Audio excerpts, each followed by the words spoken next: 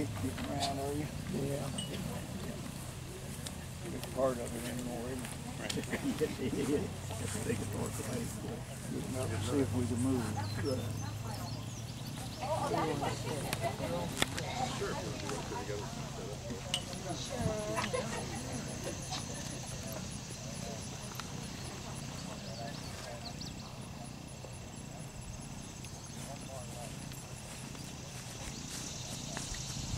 Seats here, if anyone would like to have a seat, gather in out of the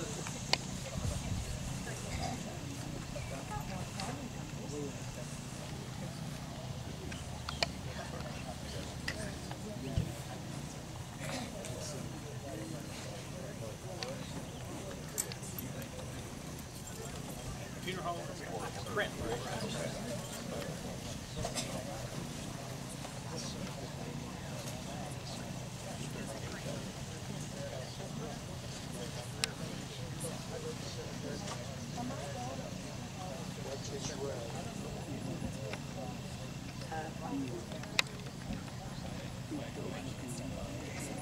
What do we have arranged?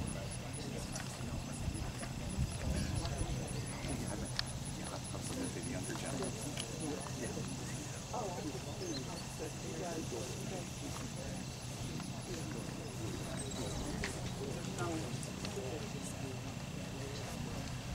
Kathy.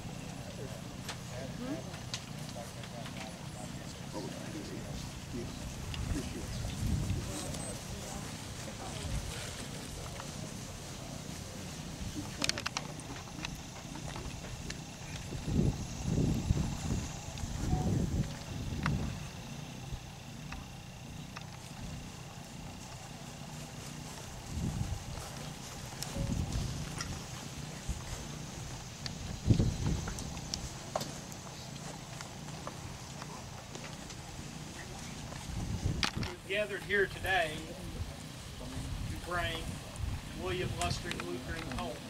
At this time, Kevin will start. Good morning. I am.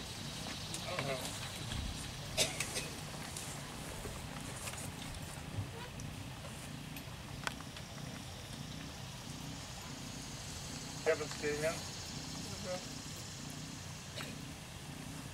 Patrick, can you come up here? My son. Good morning. My name is Kevin Scahan. William Luster Leukering was my mother's brother. The Leukering family has a long history in the Metropolis area. My great-grandparents had a farm right here. This cemetery was once part of it. As a kid, I remembered a story that the land was donated to the cemetery district. Recently, I was corrected by Steve Miller, the cemetery director, that my great-grandparents sold it for $5, and the deed is dated 1870. He also told me the first burial here was ground in 1858. I now have a new fact for Steve, that my uncle will now be one of the last Leukerings buried here, most likely. My mother wasn't a storyteller, but the two that I remember are how she had to walk 5 miles to school in the rain or the snow, barefoot.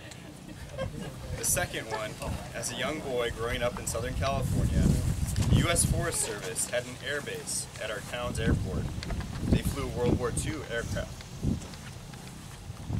to fight fires. Planes that were used were the TBMs, single-engine torpedo bombers, twin-engine F-7Fs and PBYs, four-engine B-24s, and the B-17s. One day, while watching a B-17 fly overhead, my mom told me that's the kind of plane her brother was shot down over Germany, World War II. I was probably around 6 or 7 years old. As a kid, I grew up dreaming of becoming a pilot and a professional baseball player, as a lot of boys do. I was lucky to somewhat achieve that. I became a student pilot and played a few years in minor league baseball. My only claim to fame was being on Ozzie Smith's only minor league team he played on. I never did have a baseball hero. My hero was Luster. I found it unimaginable to guess what it felt like to get into a B-17 bomber for a mission, knowing you had a less than 50-50 chance of returning. I never knew how many missions Luster was on board until I read the article that Tara Temple wrote for the Metropolis Planet paper that it was his 35th. Memphis Belle flew 25 missions and returned to the States. At some point, the Army changed it to 35. I'm sure Luster was counting on returning to the States after the Memminger mission, just not 80 years later.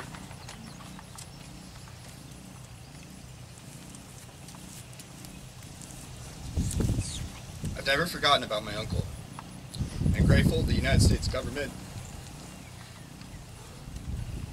has not either. I would like to thank everyone that has been involved in returning Luster to his homeland. I am surprised at the attention that this has created here. My first thoughts were there would only be a few people here to honor my uncle.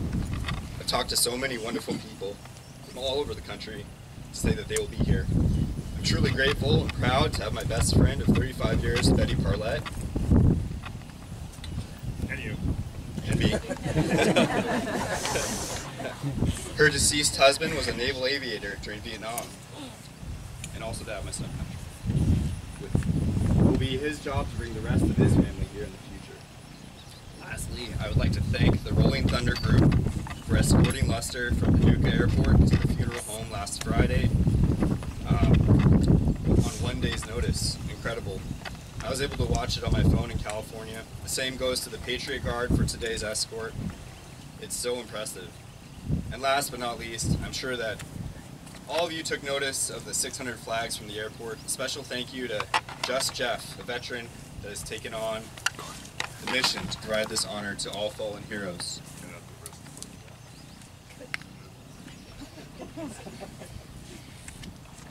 I was going to request a donation box for Jeff, but since the Patriot Guard and the Rolling Thunder are here, I have to split it up, and wouldn't want anybody fighting for it, but it was amazing. Put the flags out.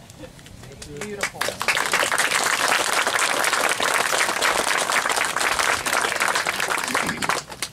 And at this time, we got two more speakers. One will be Patrick Windhurst, the state rep for, I guess, the 117th district. And after him will be Paul Mathis, who's a World War II reenactor, and he's really knowledgeable about the mission my uncle was on. And we'll close with Brother Frank Pertham from the New Hope Baptist Church. So thank you for putting up with this transfer of speech. And one more thing. One of the people I met gave me my uncle's hat.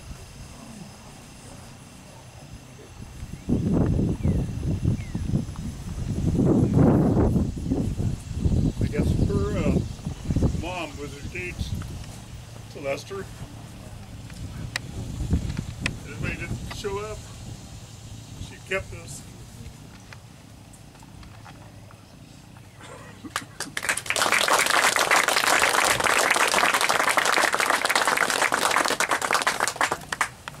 Right now, Patrick. Oops.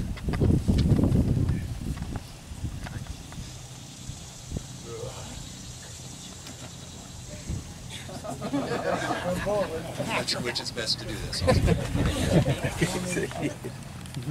Good morning. My name is Patrick Windhurst. I have the honor of serving as the state representative for the 117th district here in Illinois. I'm honored to have the opportunity to join you today as we lay to final rest a local hero. We gather here today to honor the life and legacy of Technical Sergeant William Luster Leukering, a man of exceptional courage, dedication, and sacrifice. We remember and celebrate his life, his service, and his remarkable journey that brings him back to us after 80 years. Luster's story is interwoven with the history of Massac County, where he grew up on the family farm and supported his family's business, where his family made many contributions and nurtured a sense of community. His service to our country and his bravery and selflessness in the face of unimaginable danger continue to inspire us all. Luster volunteered to join the United States Army Air Corps, the precursor to the Air Force, at the age of 27. He served with the 816th Bomber Squadron, 433rd Bomber Group, 15th Air Force as a radio operator, gunner, and crew chief. He flew 35 missions in a B-17G Flying Fortress in the harrowing skies of Europe during World War II. On July 18, 1944, during a bombing raid over Germany, his plane was struck by enemy fire. Despite the crew's efforts to survive, Luster and 4 others remained on board when the aircraft exploded. He was just 28 years old. For decades, Luster was among the many brave souls listed as missing in action. His family and community held on to hope and memories, never forgetting his sacrifice. We lay William Luster Leukering to rest at Round Springs Cemetery, near the very land where he grew up and where many of his family have found peace. His return is a testament to the enduring promise that our nation will never forget its heroes. It is a reminder of the courage and sacrifice that defines our greatest generation. Luster enlisted as war raged in Europe, Africa, and Asia. He volunteered. Records vary, but between 1,500 and 2,300 Massachusettsians joined him and served in World War II. Luster's story is one of many stories of courage and heroism, both known and unknown, of the service members from Massac County. Through their efforts, the brave men and women from our county joined in the defeat of tyranny and the triumph of the Allied forces. Hundreds of World War II veterans from Massac County would return home, raise families, and build our community. They would see an Iron Curtain descend upon the continent of Europe, a president assassinated, the success of the Civil Rights Movement, men walk on the moon, the end of the Cold War, and the industrial age giving way to the information age. They would experience a time of unprecedented freedom and prosperity where our nation would be the strongest in the world. Technical Sergeant Leukering was one of 57 Massac Countyans who would not return home alive. They would not get to enjoy the blessings of liberty for which they fought and died. They would live on only in the memories of their loved ones and with the eternal gratitude of a nation made stronger by their sacrifice. Exactly 80 years after his passing, we are compelled to consider how we can honor Luster's legacy. We thank God for him and countless others who, through a love of country or a sense of duty, gave of themselves for the future of our nation. We remember that freedom has a cost, and the cost is not cheap. It has been paid for with the blood, sweat, and toil of those who have served our country. It has been hard-won and should not be easily given away. We dedicate ourselves to defend the ideals they died protecting: liberty and justice, freedom and equality. Those ideals that were proclaimed in our Declaration of Independence and enshrined in our Constitution. Let us honor Technical Sergeant William Luster Leukering by carrying forward the values he exemplified: courage, dedication, and a love for family and country. His spirit lives on in the hearts of those who love him and in the history of this great nation. Rest in peace, Luster. You are finally home.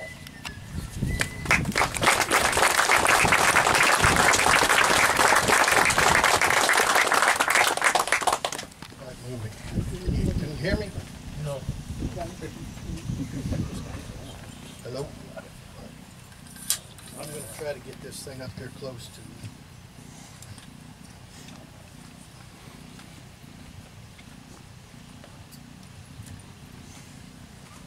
Maybe I can speak loud enough where I don't need it.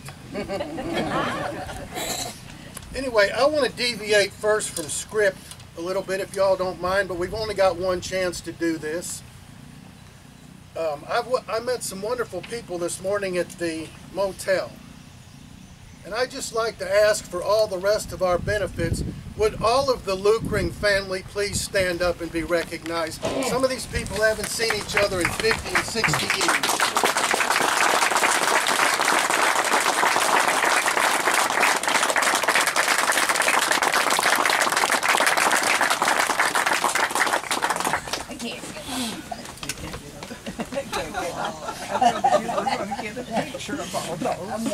All right, now, can everyone hear me, even on the outer fringes? We have two special guests that have driven in, that I want to recognize because they made one heck of an effort to get here. Cindy Ulrich and Kim Horn, will you come forward?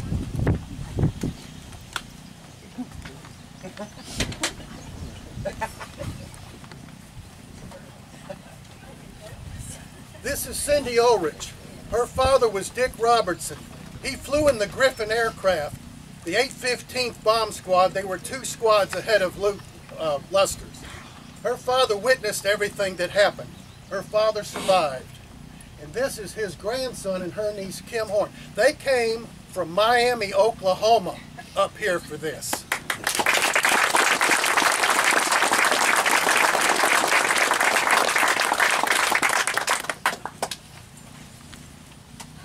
Oh, and this is my cousin Frankie. He's going to assist me. Y'all probably professionally know him as Frank, but he's family. First of all, I'd like to say that honor is simply the morality of superior men. Once more, honor is simply the morality of superior men. In this life, there are few great men. There are only great challenges, which ordinary men are forced by circumstances to meet.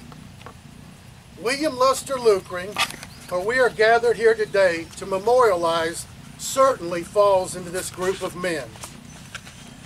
During World War II, American citizens who were involved in agriculture or food-related fields were exempt from serving in the military, as they were deemed essential to the war effort. William Luster and his father ran a dairy, and I'm sure Luster could have been exempt from service. However, he felt a sense of duty to fight America's enemies, even though he could have remained home and safe, yet still honorably serving his country in a necessary function of the war effort. This is a testimony to Luster's character right here. Luster was 27 years of age when he volunteered for the U.S. Army Air Forces on November 6, 1942. After completing training, now Sergeant Leukering was awarded his radio operator gunner's wings and was sent to Sturperone, Italy to serve with the 15th Air Force. Sergeant Leukering was assigned to the 5th Bombardment Wing, consisting of 4 groups, which were subdivided into 4 squads. Luster's bomb group was the 483rd.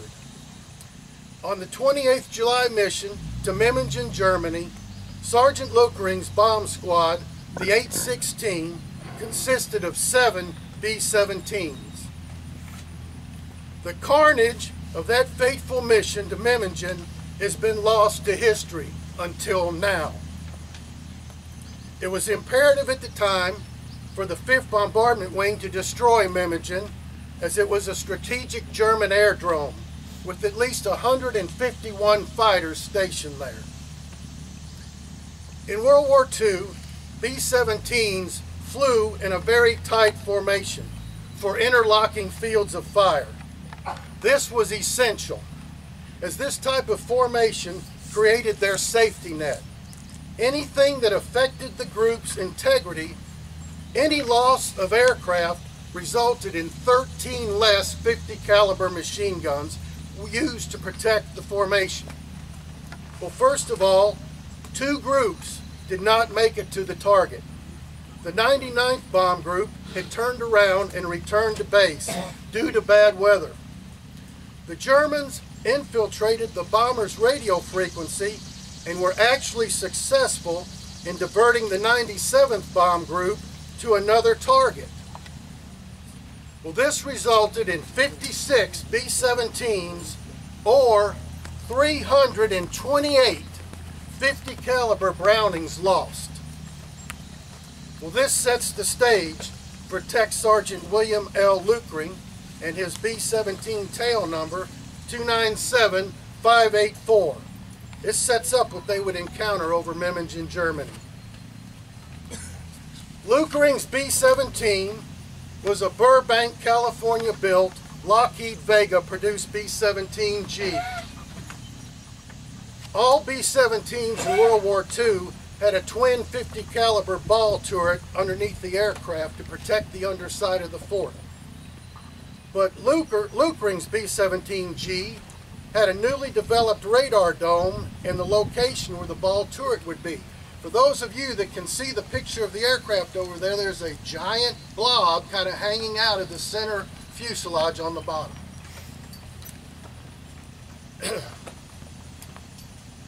The location was where the ball turret would have been. And this is important because of what takes place during the air battle. As mentioned prior, Sergeant Leukering was a radio operator gunner.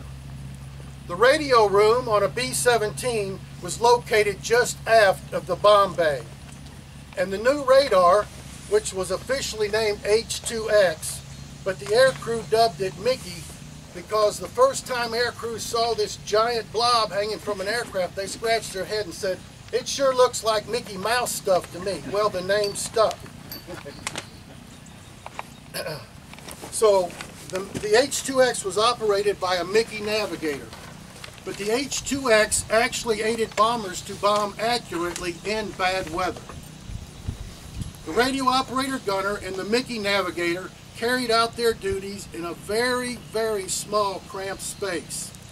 Being in such close proximity, I can only surmise that Sergeant Leukering and the Mickey navigator, Lieutenant Thomas A. Trevor, who happened to be from Moline, Illinois, had become close friends.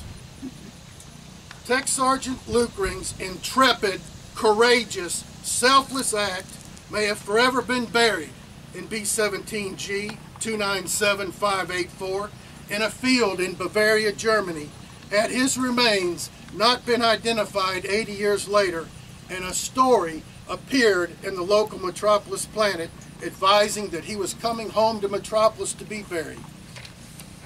As a World War II historian, I am fortunate to have several tools that aid me in my quest for information.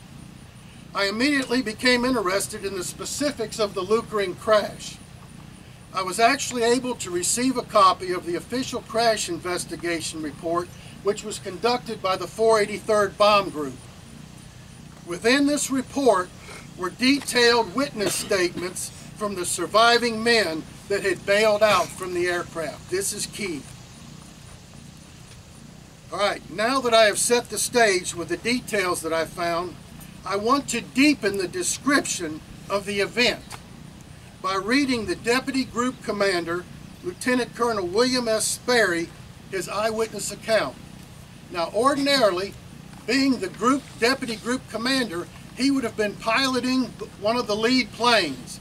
But for this mission, he went along as an aerial observer, actually in the tail gun position of another aircraft. So he had a panoramic view of what was going on behind him. And I'm quoting, "On 18 July 1944, the 483rd Bomb Group went into the assigned target area," listen folks, went into the assigned target area without fighter escort or other group support.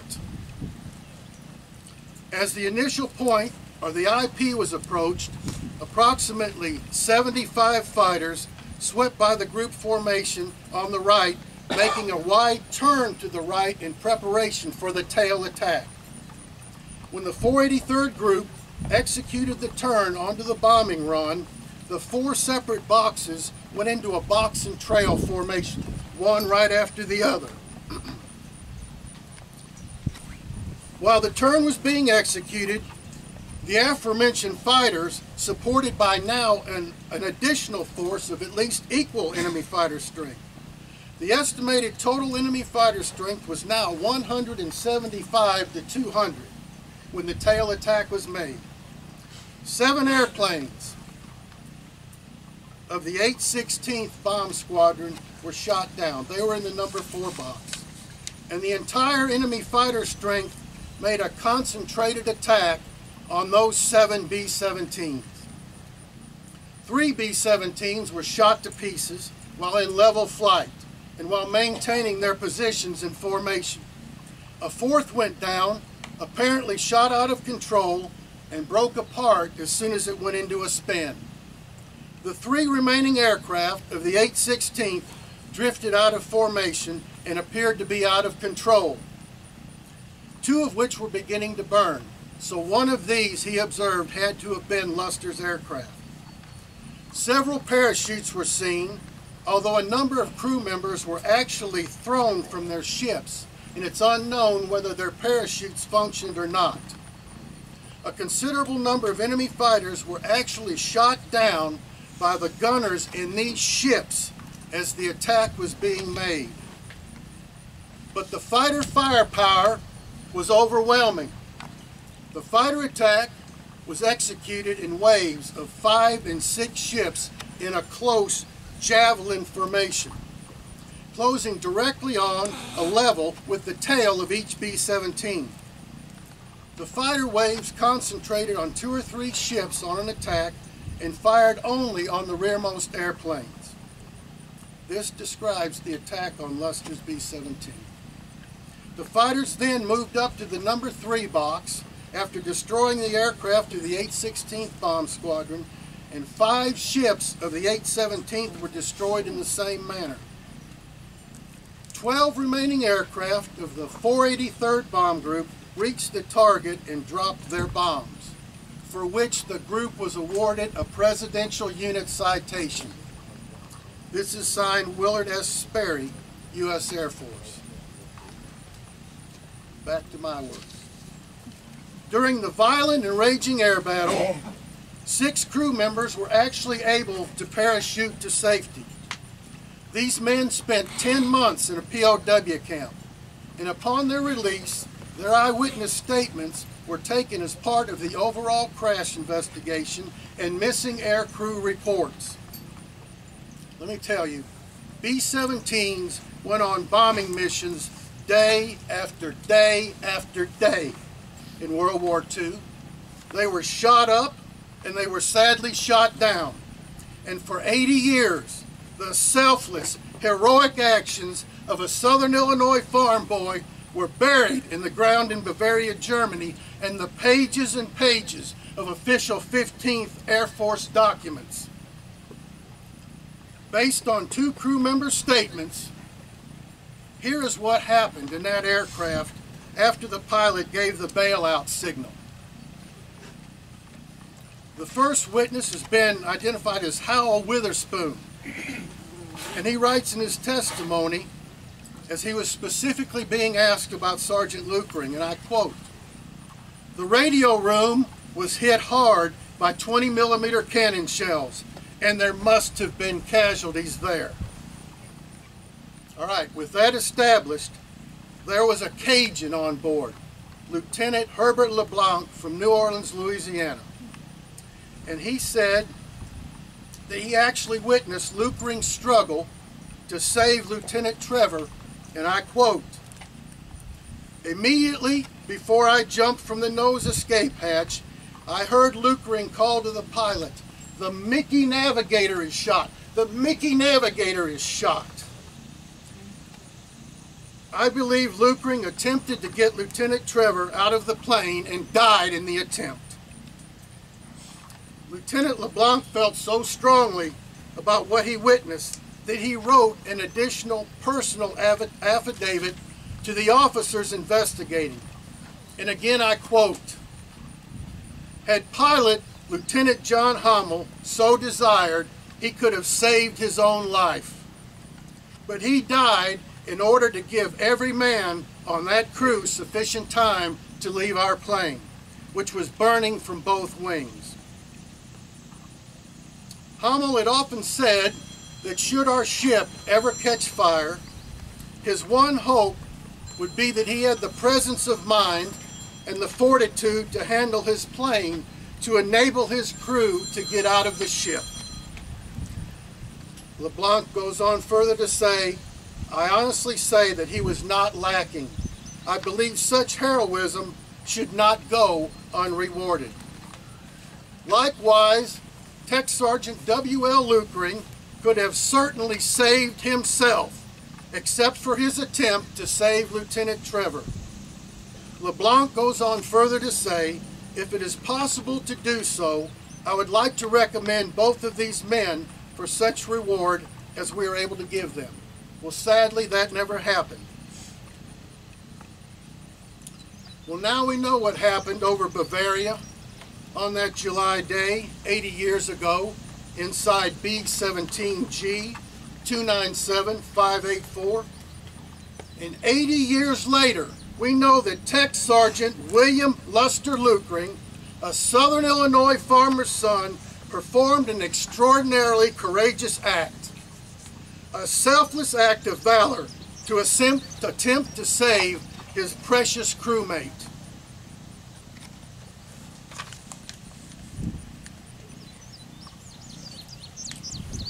In the book of John, chapter 15, verse 13, Christ admonishes us, greater love hath no man than this, that a man lay down his life for his friends.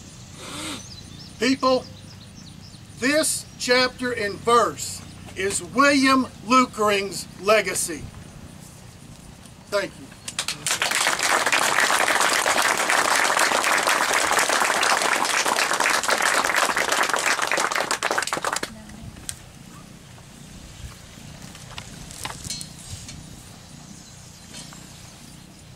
So you all know me. I'm Paul's cousin. I pastor, by the grace of God, Dr. Frank Forthman Jr. I speak to you today as a minister of the gospel of Jesus Christ, but I speak to you also today as a proud citizen of the United States of America. I speak to you today as a Navy veteran. I have a flag on my tie that was given to me by a Vietnam veteran. Navy flag and our American flag. I'm reminded today, on this occasion, of the meaning and the symbol of the flag, of the cross, and of the Bible. My father-in-law was a waist gunner in World War II. He flew 35 missions. 32 of those missions were documented as covering enemy territory and releasing their bombs. He made it home, but we never knew his story. We didn't know his story till after he passed, because he wouldn't tell his story, as so many that you know today are the same way. I say this because I believe that it is very important for us to forever be grateful and thankful for the greatest generation who gave their lives selfishly to defend our nation and the freedom not only of our nation but of the world. I've been blessed in my lifetime to have many friends who fought in World War II, in Normandy, Iwo Jima, at Omaha, on ships, planes, and the battlefield. One of my dearest friends was a Navy medic who arrived at the last of the second wave on Normandy, who cared for those soldiers, Marines, who fought so gallantly, knowing what was waiting for them when they got off of those U-boats, and yet they went. If we don't tell their story and if we don't share their sacrifices, then their story and their sacrifices will be forgotten. And much of what we take today in our hearts, knowing its value and worth, will one day be taken for granted. So we've gathered together as a humble and grateful community to lay to rest the ashes of Tech Sergeant William Leukering Luster. We're reminded of the cost of freedom and liberty. We are reminded of the ideas of patriotism and the love of country. We are reminded of the greatest sacrifice to be offered, which is one's life. You know, in Romans chapter 12, verses 1 through 2, Paul shared with the church, "I beseech you therefore, brethren, by the mercies of God, that you present your bodies as a living sacrifice, wholly acceptable to God, which is your reasonable service." That's what God asks of us. But the United States military, when we take the oath of office, asks us to be willing to sacrifice our life, to give all for the name of freedom and country. His oath, his enlistment, his service, his death remind us of the place that the American flag and the Holy Bible have held in the history of our nation, whether in times of conflict or in times of peace. I can remember a time when the pledge was said at the beginning of every school day. That's not done anymore. I can remember when the Ten Commandments hung on the walls of Congress and in the courthouses of our land and in our schools. I can remember when the flag was respected and all would stand and salute or cover their hearts, and now we see so many kneel or not stand at all. I remember a time when those servicemen and women had their Bibles in their duffel bags, their letters from home. I think it's time that we need to dust off our Bibles, put our hands over our hearts, and pray for our nation. John 14, 1 through 6 says, "Let not your heart be troubled. You believe in God, believe also in me. In my Father's house are many mansions. If it were not so, I would have told you, I go to prepare a place for you. I will come again and receive you to myself, that where I am, there you may be also. And where I go, you know, and the way you know." And Thomas said, "Lord, I don't know where you're going. How can we know the way?" Of course, Jesus was getting the disciples ready for his own death. And he said, "I am the way, the truth, and the life. No one comes to the Father except through me." My father-in-law made it home. My wife was his youngest of seven children for him. I have a letter that he wrote to his dad in one of these conflicts where their plane was shot to pieces, and he manned his gun and he didn't leave his station. And although it hardly ever happened, he was credited with downing enemy aircraft. He received his Bronze Star. And I share that only to say this: I was blessed to read that and know the horrifying things that happened to some of these men. But on this piece of paper, the last thing he says is, "Only by the grace of God am I able to send you this letter today."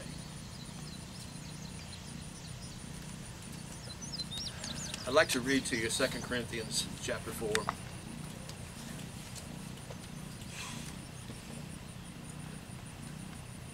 And it says, "We have this treasure in earthen vessels, that the excellence of the power may be of God and not of ourselves. We are hard pressed on every side, yet not crushed. We are perplexed, but not in despair. Persecuted, but not forsaken. Struck down, but not destroyed. Always carrying about the body of the dying of the Lord Jesus, that the life of Jesus also may be manifested in our body. Knowing that he who raised up the Lord Jesus will also raise us up with Jesus. Therefore we do not lose heart. Even though our outward man is perishing, yet the inward man is being renewed day by day. For our light affliction is but for a moment, is working for us a far more than exceedingly an eternal weight of glory. For we know that if this earthly house, this body, this tent is destroyed, we have a building from God, a house not made with hands, eternal in the heavens, and in this we groan. So we are confident, knowing that while we are at home in the body, we are absent from the Lord. We walk by faith and not by sight. We are confident, yes, well pleased, rather to be absent from the body and to be present with the Lord.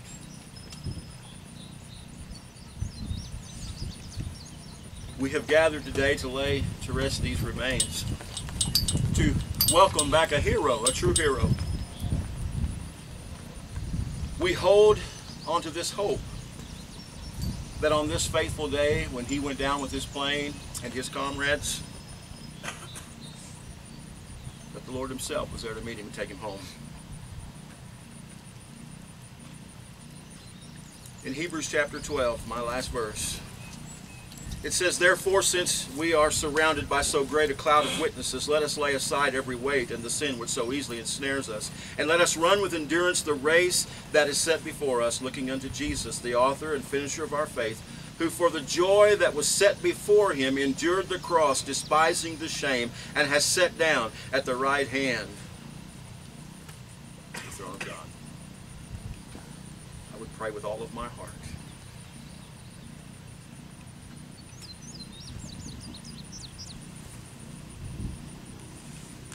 that William Luster Leukering knows that we are grateful and thankful for his sacrifice and those that went down with him.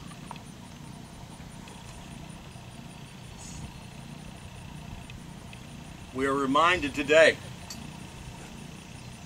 of those who came before us and of those who made this gathering today possible. We live today in a nation that's still free.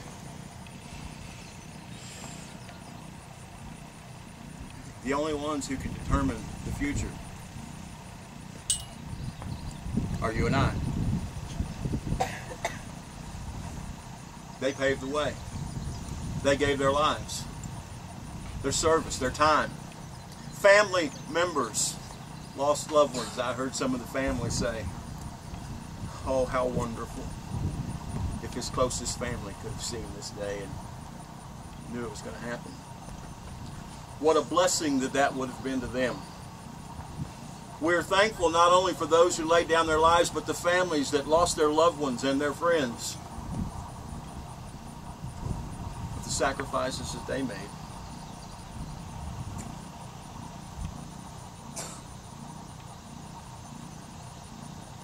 It is my greatest privilege and honor to thank God for Sergeant William's sacrifice. Amen? Amen.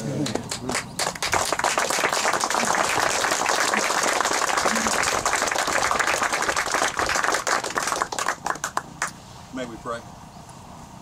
Father God in heaven, as we have gathered here today in this beautiful place, we thank you for a wonderful, blessed day. The sun shines and the breeze blows, and so many folks from so many different walks of life have come and gathered together. Father, we thank you for William, the life that he lived, the family that he loved, the comrades he served with, and the sacrifice that he made. We have gathered to lay to rest his remains, to bring them home, but Father, we believe in our hearts that he's with you. And so, Father, bless this family that is left behind. Comfort them in this day. These friends and these neighbors. Bless our servicemen and our servicewomen, Father. Keep them safe and bring them safely home to their families.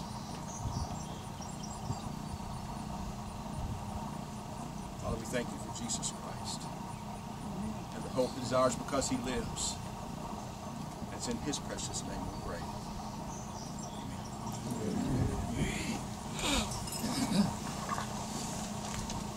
Thanks. We came in yesterday, went to the airport, and saw all the people getting out with the flags, and there were like 36 of them, which was amazing. And Jeff asked who will be back here tomorrow to help pick up the flags, and like 4 people will raise their hands. So if anybody can come out to help with the flags, that'd be cool. I'm so sorry.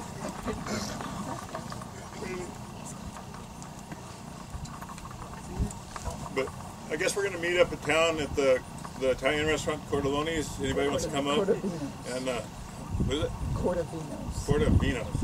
And drink some wine. And so anyway, anybody that wants to get together and chat, that would be great.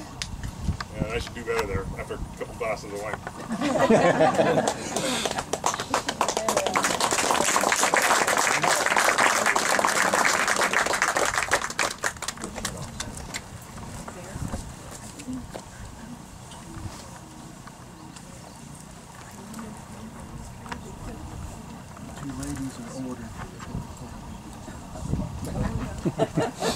I am very moved by this ceremony and glad to be a small part.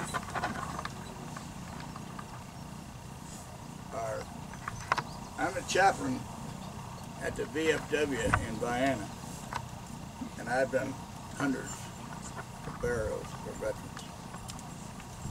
And I'm reminded of a saying that we use a lot, that all gave some, and you can believe it.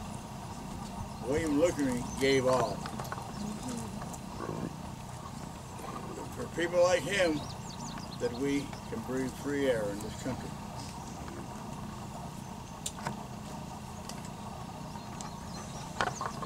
I don't think I'll need a mic. I got a loud voice. So we are assembled here to pay a tribute of lasting respect to our departed comrade.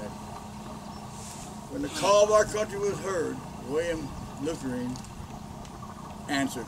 Self was forgotten in the cause of a greater good. As a brave man, he marched away with abiding faith in his God, his country, and his flag. The red of our country's flag was made redder still by his heroism. The white more stainedly pure by the motives which impelled him. And the starry field of our nation's glory banner has been glorified by the service that he has given for American ideal. God bless him. Commander.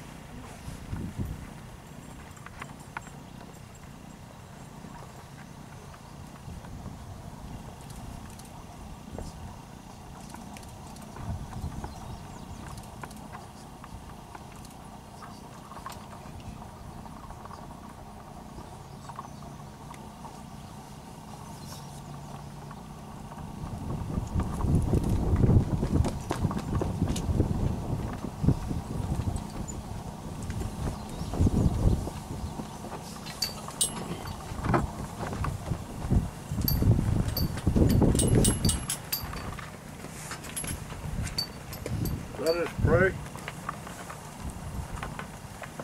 O God, Father of us all, we extend these final earthly tributes to our departed comrade. Accept our prayers in behalf of the soul of the departed servant. Welcome him to thy house to rest in peace. Look with mercy upon the loved ones bereaved by his passing, and comfort and console them through thy own tenderness. These things we ask humbly in thy name. Amen. Rolling Thunder and fellow patriots, walk through for final salute for Technical Sergeant William Luster. Fall in.